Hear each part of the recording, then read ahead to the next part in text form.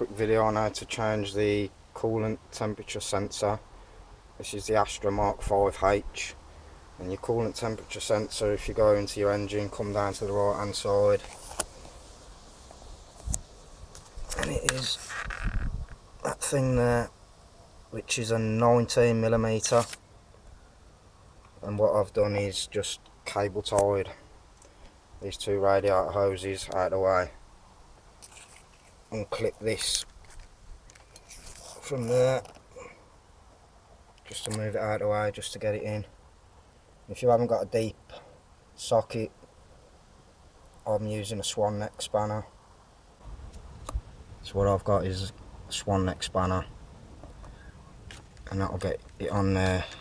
I've disconnected the AGR and anything that's in the way, just to give you a bit better access, and it'll just, so it turns. I've put a rag under there just to catch any coolant, because you are going to get some, but once you've broke it loose, best off doing it by fingers.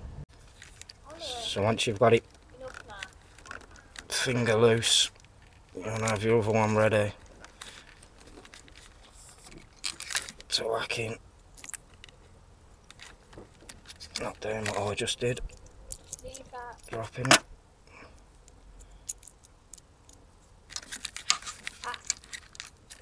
And we haven't lost much coolant there anyway. So just tighten it off, and when you've tightened it off, make sure you check all the connections that you've tied up and taken out, and reconnect them all, and just put everything back as it was.